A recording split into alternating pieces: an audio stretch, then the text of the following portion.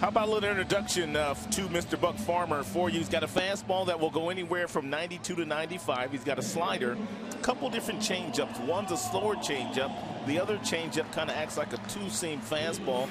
And now the 2-2. Got him, strike three. Martin caught on a breaking ball in the inside part of the plate. Now the 0-2. Swing and a miss, struck him out. He made quick work of Alvarez. And the 1-2. Swing and a miss.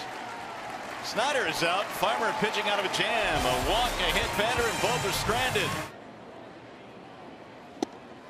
And he got him. Finally got the corner on the outside, and Davis is caught looking. We'll pull this one in the air to left, straight at Don Kelly. That'll end the inning. Fly ball right field. Torrey Hunter is on the move to the warning track. That'll end the inning. No runs. They get a base hit, leave a man.